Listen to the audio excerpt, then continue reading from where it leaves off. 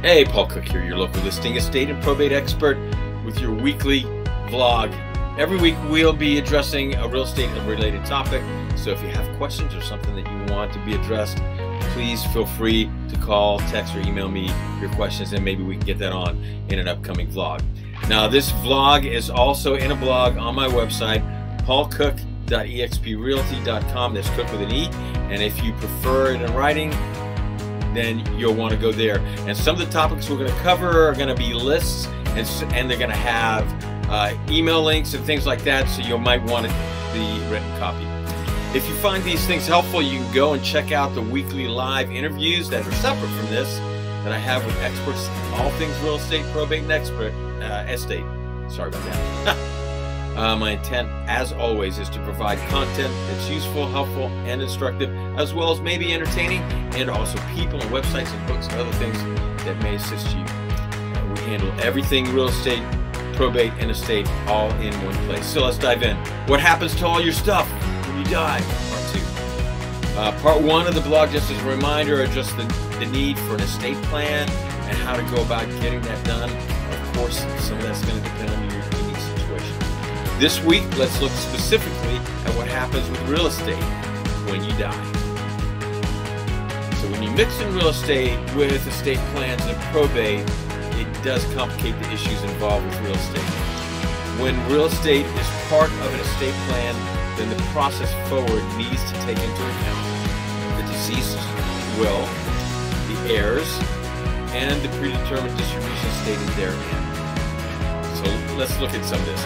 If there's an estate plan, most times the distribution process of the real estate has been defined, and if that's the case, then follow it. Yet there are going to still be complications that can arise. So let's take a look at a few of those. One of the complications is when there are multiple heirs. And when the home or property is distributed to 2 or more heirs, you can run into all kinds of situations where one wants to sell while others may want to lease, and still others might want to move in, or they already actually live there. Each one brings unique challenges, so let's flesh these out just a little bit.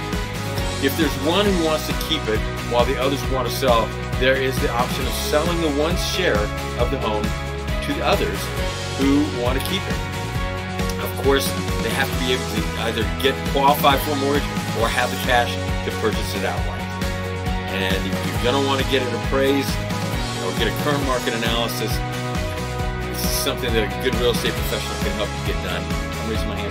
And it's best to have an attorney draw the papers, and I have some excellent attorneys that I can recommend as well.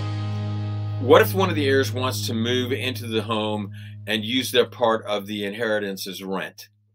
Again, that depends on the others. If they want or need to sell it, or they're willing and able to lease it to them. Again, you need to make sure an attorney drafts the paperwork and that you have an accurate value of what the rent should be, even if everyone has already agreed on a price. You might think you don't need a legal document to move forward because you can trust your siblings. I've seen numerous incredible relationships put to the test and even fall apart because they handled it on their own. And things were misunderstood or misapplied. So my strong encouragement is to get an attorney involved to draft the documents. They are a third party. They have no specific loyalty to one person over the other, and they will ask questions you all most likely won't think of or might not think are worthy to address, and it just protects everyone involved. Then there's the circumstance where one of the heirs already lives in the home. This can be very challenging to resolve. Again, there may be the need for an attorney, and in many instances there will be, especially if they insist on remaining in the home and other heirs need to sell the home, or there are outstanding debts the estate needs to address, and the equity in the home needs to be used to pay those. Needless to say, this can also put a great deal of stress on relationships. If the decision is made to sell, there are different decisions that need to be addressed, different issues. Do you sell it as is? Do you do some cleanup and sell it, or some cleanup with calculated return on investment repairs? If you want to do repairs, and some updating of the home, where does the money come from to pay for all of this? Also, where does the money come from for utilities, maintenances, and taxes? The longer it takes for the estate to be settled, the greater the expenses are that eventually needs to be covered by the estate. And this gets pretty involved, so we'll take a look at this in more detail in the coming vlogs, coming weeks.